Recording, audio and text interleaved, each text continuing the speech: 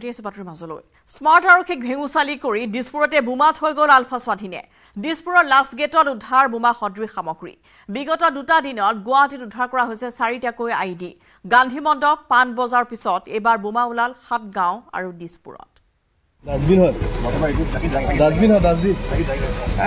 হয় এটো দিছপুৰতে শক্তিশালী বোমা পুতি থৈ গ'ল আলফা স্বাধীনে এয়া যেটো ড্ৰেইন এই মুহূৰ্তত যেটো ড্ৰেইনত মই উপস্থিত আছো এই স্থানৰ এই টুকুৰা ঠাইতে এই শক্তিশালী আইডিটো উদ্ধাৰ কৰিবলৈ সক্ষম হ'ল আৰক্ষীয়ে দুটা দিনতে ৰাজধানী গুৱাহাটীত উদ্ধাৰ 4টাকৈ আইডি জংঘলত থাকিয়ে শক্তি প্ৰদৰ্শন পৰেশ বৰুৱা পন্থী এটা দুটা নহয় স্বাধীনতা দিৱসৰ দিনটোতে ৰাজ্যৰ 25টাকৈ স্থানত বোমা সংস্থাপনৰ কথা কৈ নিজৰ শক্তি দেখুৱাই দিলে আলফা স্বাধীনে নিষিদ্ধ সংগঠনৰ ভয়ংকৰ কাৰবাৰক লৈ হাহাকাৰ অসম আৰক্ষীৰ মাজত দুটা দিন ধৰি বোমা বিচাৰি হাইৰাণ স্মাৰ্ট অসম আৰক্ষী গান্ধী মণ্ডপ পান বজাৰৰ পিছত এবাৰ বোমা ওলাল 7 গাঁও আৰু দিছপুৰত এই দৃশ্য অসম চৰকাৰৰ হৃদপিণ্ড জনতা ভৱনত এয়া সদা ব্যস্ত সুপাৰ মাৰ্কেট লাষ্ট গেটৰ ৰাজপথ কাষতে মুখ্যমন্ত্ৰীকে ধৰি শৰ্মা কেবিনেটৰ কেইবাগৰাকীও মন্ত্ৰীৰ ঘৰ আৰু তাৰ সমীপতে হাই সিকিউৰিটি জোনত সোমাই আলফা স্বাধীনে মাটিত পুতি ৰাখিলে শক্তিশালী আইডি হাই এক্সপ্লোজিভ ডিটেনেটৰে ভৰপুৰ আইডিত সংলগ্ন আছিল 12 ভল্টৰ বেটাৰী আছিল ইলেক্ট্ৰনিক চাৰ্কিট অতি কৌশলেৰে বোমা বিশেষজ্ঞৰ দল আৰু আৰক্ষীয়ে নিষ্ক্ৰিয় কৰিলে দিছপুৰৰ বোমাটো আমি 7 গাঁৱত এটা বোমা সদৃশ বস্তু পাইছো আৰু তাৰ পিছত লাষ্ট গেটৰ য'ত আমি বৰ্তমান উপস্থিত আছো তাৰ এটা বোমা সদৃশ বস্তু আমি পাইছো যোৱাকালি যি ধৰণে পোৱা গৈছিল আজি যি দুটা বোমা সদৃশ বস্তু পোৱা গৈছে তাতো সেই একেই ধৰণৰ বস্তু আছে য'ত ট্ৰিগাৰিং মেকানিজম নাই যদিও 8টা স্থানৰ কথা প্ৰেছ বিজ্ঞপ্তিটোত আছিলে কিন্তু শেষত আমাৰ খবৰ মতে এই 4টা স্থানতহে তেওঁলোকে স্থাপন কৰিছিলে অলপ দূৰত আৰু কিন্তু হেতু ফুটিব পৰা অৱস্থাত নাছিলে গতিকে সেই 4টা বস্তু আমি উদ্ধাৰ কৰিছো এতিয়া আমাৰ তদন্ত চলিব নাৰেংগী হাতগাঁৱৰ সেনা চাউনিৰ সমীপত ওলাল আইডি চিবিৰ ওচৰত এই স্থানত মাটিত পুতি থোৱা অৱস্থাত সেনা আৰক্ষীয়ে উদ্ধাৰ কৰিলে নিষ্ক্ৰিয় বোমাটো দিছপুৰ অথবা হাতগাঁৱত কি দিন কি নিশা জংঘল কাটি মাটি কাটি বিচাৰি উলিওৱা বোমা সদৃশ সামগ্ৰী দুটা উদ্ধাৰ হোৱাৰ পিছতে স্বস্তিৰ নিশ্বাস এৰিলে অসম আৰক্ষীয়ে আমিতো জিচিবি দি বহুত খান্দি চালো কিন্তু পোৱা নাছিলো কিন্তু এই ৰুবক নামৰ কুকুৰজনে উদ্ধাৰ কৰিল বমটো মালিগাঁৱৰ নেতাজী বিদ্যাপীঠ স্কুল খালী কৰি আৰক্ষীয়ে বিচাৰিলে বোমা হয় বোমা বিচাৰি হাবাথুৰি খোৱা স্মাৰ্ট আৰক্ষী এতিয়া হৈ পৰিছে দিশহাৰা চাওক মালিগাঁৱত এনেদৰে দুদিন ধৰি আৰক্ষীয়ে বিচাৰিয়ে আছে আলফা স্বাধীনে সংস্থাপিত কৰা বোমা গণেশগুৰি নয়নপুৰতো আৰক্ষীৰ বোমা বিশেষজ্ঞৰ দলৰ অভিযান বোমাৰ সন্দেহত অভিযানকাৰী দলে জব্দ কৰে ৰঙা ৰঙৰ এটা টিনৰ বাকচ এতিয়া সন্ধান নাই আলফা স্বাধীনে দাবী কৰা জোৰাবাদ ঘোৰামৰা ৰাজগড় মালিগাঁৱৰ বোমা জাতীয় সামগ্ৰী মুঠতে অসম আৰক্ষীক লটি ঘটি কৰা নিষিদ্ধ সংগঠনৰ এনে হাইটেক কৰ্মকাণ্ডক লৈ অসম আৰক্ষীৰ জালত পৰা নাই কোনো এজনো আৰু কোনো পূৰ্বৰ ইনপুটো নাই আজিৰ দিনত স্মাৰ্ট আৰক্ষীৰ বেহুত টুকুৰিয়াই চোৱাইয়ে ভয়ানক কাণ্ড উদঙাই দিলে গুৱাহাটীৰ নিৰাপত্তা ব্যৱস্থা গুৱাহাটীৰ পৰা দীপাংকৰ দাস অজয় বৰ্মন আৰু সবিতা শৰ্মাৰ report news 18 Assam north east বোমাতংক উদঙালে smart আৰক্ষীৰ স্বৰূপ লাঠিলৈ বোমাৰ সন্ধানত অভিযান চলালে আৰক্ষীয়ে আৰক্ষীৰ আধুনিকীকৰণৰ নামত ব্যয় কৰিছিল কোটি কোটি টকা তাৰ পাছতো ঢাল তৰোৱালবিহীন অসম আৰক্ষী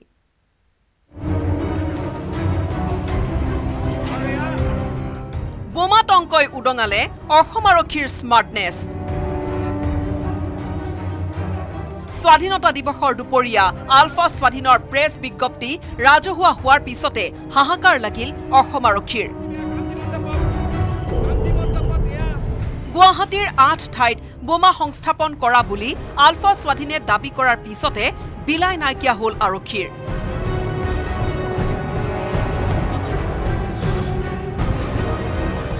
য'ত যেনেকৈ আছিল তেনেকৈ ঘটনাস্থলীলৈ দৌৰ দিলে আৰক্ষীয়ে একো ভয় নাই এইবিলাক কিয় ৰাইজৰ কাৰণে কাম কৰিব লাগিব ঢাল তৰোৱাল নোহোৱাকৈ নিধিৰাম চৰ্দাৰৰ ৰূপত বোমা নিষ্ক্ৰিয় কৰাৰ অভিযানত জপিয়াই পৰিল আৰক্ষী মানে বাইক চলোৱা হেলমেটটো এই ধৰণৰ কামত ব্যৱহাৰ কৰিব পাৰি পাৰে ৰবটিক এক্সপ্লোজিভ ডিটেক্টৰৰ দৰে সৰঞ্জামেৰে সেনাই বোমা নিষ্ক্ৰিয় কৰাৰ অভিযান চলোৱাৰ বিপৰীতে হাতত লাঠি লৈ অভিযানত নামিল মহানগৰ আৰক্ষী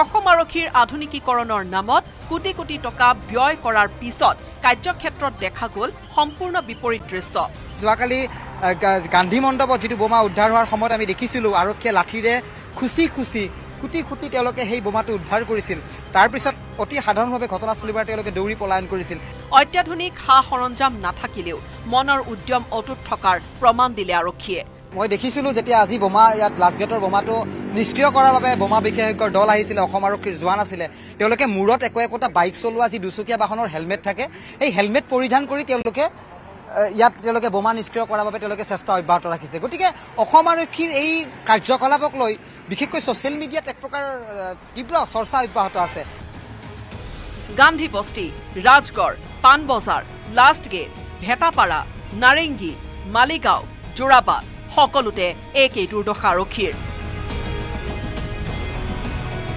বোমা বিশেষজ্ঞ স্নিফাৰ ডগ নোহোৱাকৈ কেৱল মনৰ উদ্যমকে সাৰথি কৰি অভিযান চলোৱা আৰক্ষীৰ কাণ্ড দেখি ফিচিঙি কৰিলে বহুজনে কিন্তু এতিয়াও গা লৰা নাই সাধাৰণ লোকৰ ওপৰত বৰমতা দেখুওৱা মহানগৰ আৰক্ষীৰ আমি এতিয়া যিমানখিনি আমি তথ্য যোগাৰ কৰিব পাৰিলোঁ সেই তথ্যমতেই 4 জেগাতে সংস্থাপিত কৰিছিলে আৰু ইয়াৰ বাদে নাই প্ৰিয়ব্ৰত গগৈৰ report news 18 Assam north east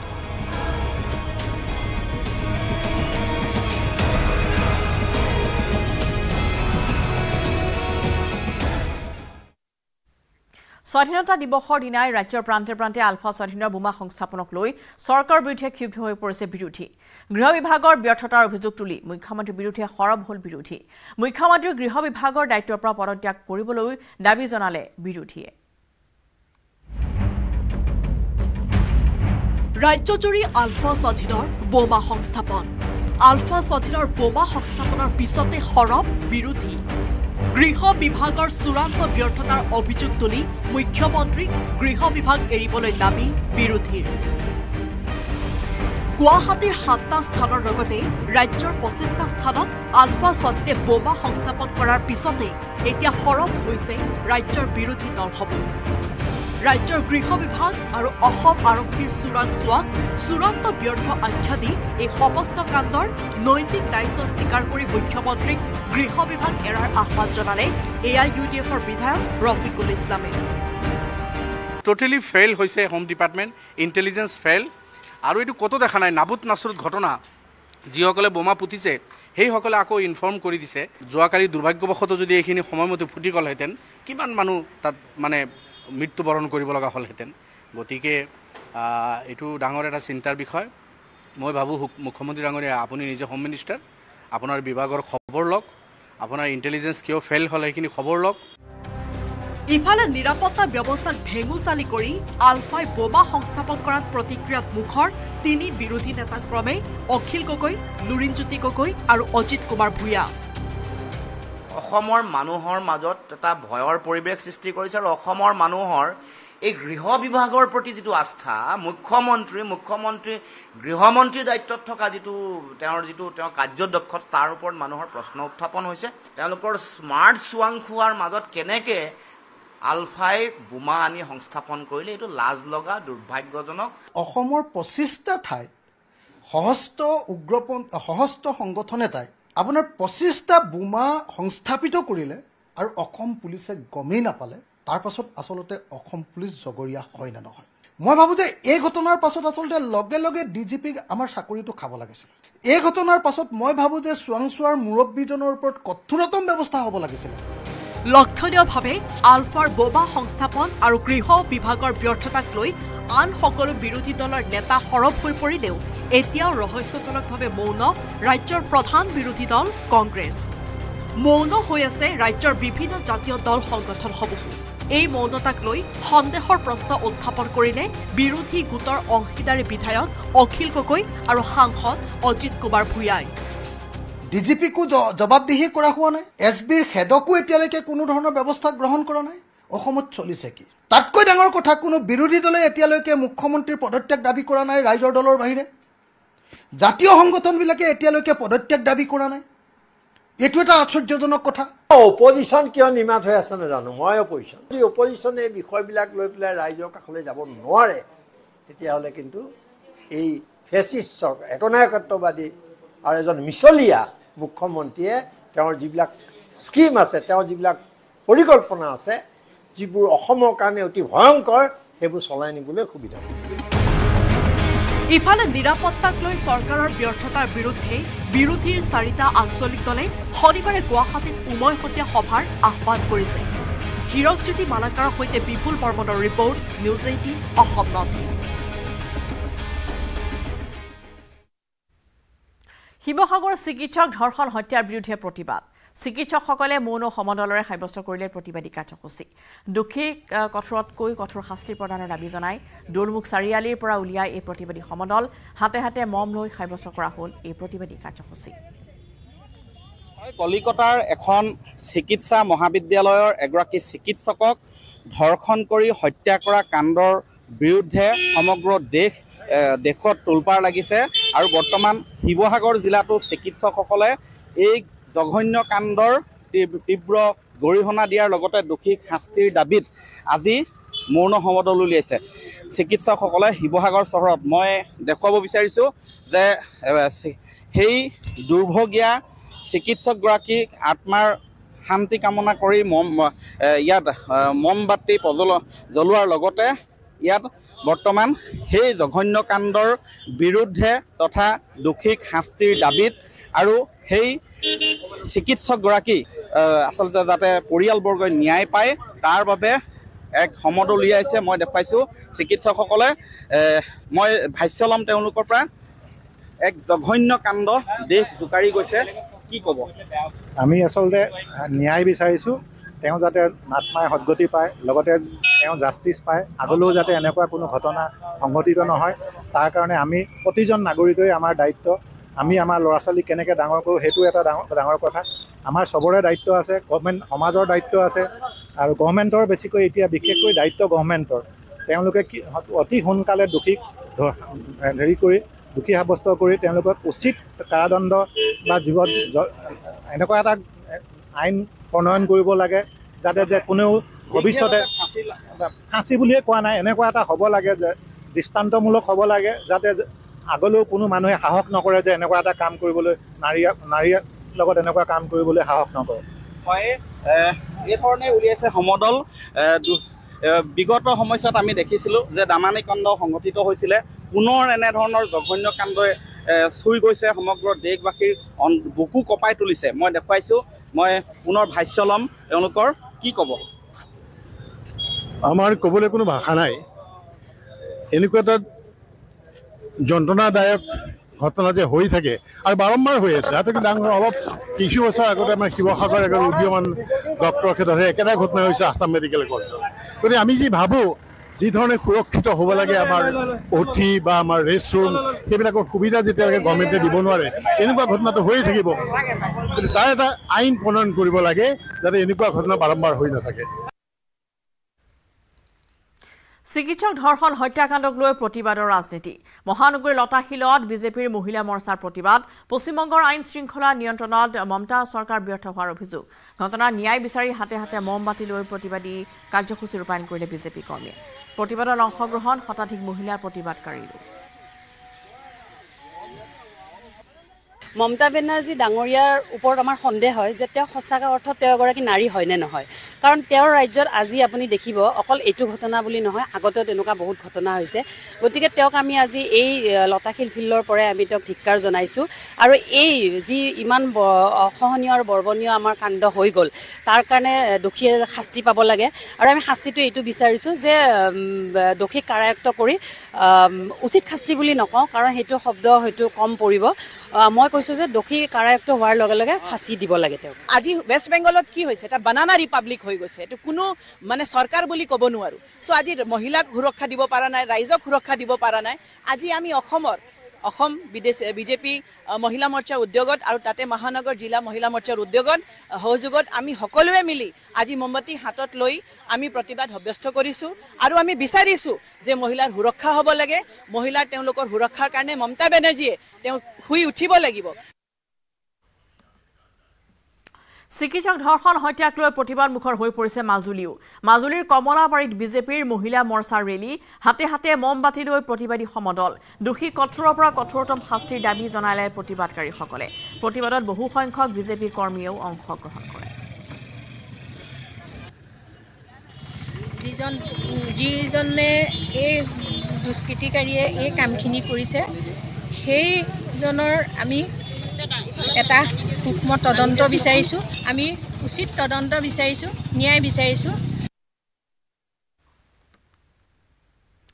কলকাতাত মমতা বেনাৰ্জীৰ বিশাল সমদল, চিকিৎসক ধৰ্ষণ হত্যাকাণ্ডৰ বিৰুদ্ধে প্ৰতিবাদ।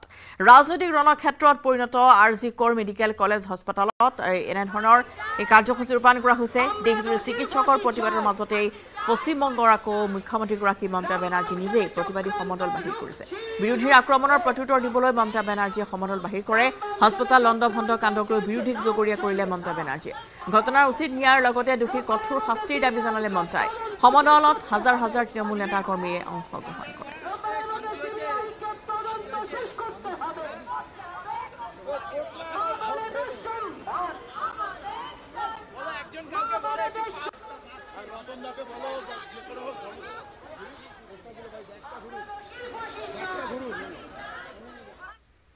কলকাতাত চিকিৎসক ধৰ্ষণ হত্যাকাণ্ডক লৈ উত্তাল হৈ পৰিছে কৰিমগঞ্জ চহৰত বিজেপিৰ মহিলা মৰ্চাৰ মমবাতি লৈ মৌন সমদল। ABVP NSUIও সাব্যস্ত কৰিলে এই প্ৰতিবাদী কাৰ্যসূচী।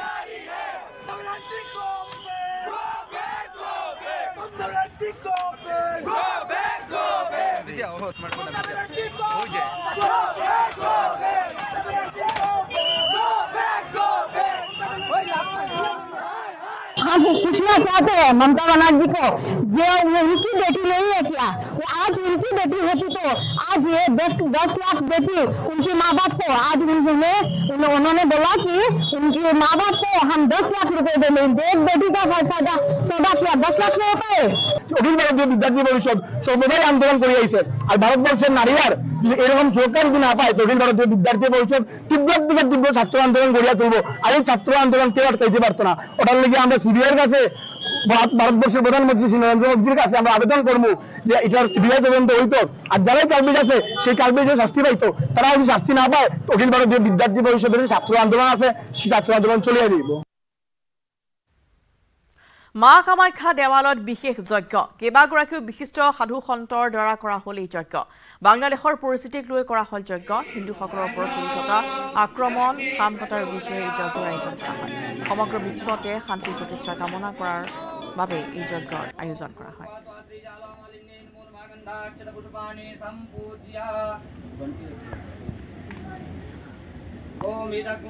देश का भ्रमण किए हैं 15-20 जिलों में, और वहां के सनातनियों ने चढ़ बढ़ करके स्वागत किया है, बल्कि वहां की सभी बिरादरी ने स्वागत किया है। हम इस बात पर हतप्रभ हैं कि बांग्लादेश की जो संस्कृति है, जो वास्तविक संस्कृति है, इस तरह की नहीं है। तो ये ऐसा करके बांग्लादेश की संस्कृति और बंगालियों के आत्मसम्मान को ही नुकसान पहुंचा रहे हैं, चाहे वो हिंदू हो चाहे मुस्लिम हो, जो कुछ हो। इसलिए बांग्लादेश की कार्यकारी सरकार को और वहां के आवाम को ये पहचान करनी पड़ेगी कि वो कौन से नालायक तत्व हैं जो कि उनकी हरकतों के कारण आज बांग्लादेश शर्मसार हो रहा है। নমস্কাৰ। মাইথান ষ্টিল নহয়, ওচৰ চুবুৰীয়াসকলে লগাইছে। ষ্ট্ৰং মানে মাইথান ষ্টিল।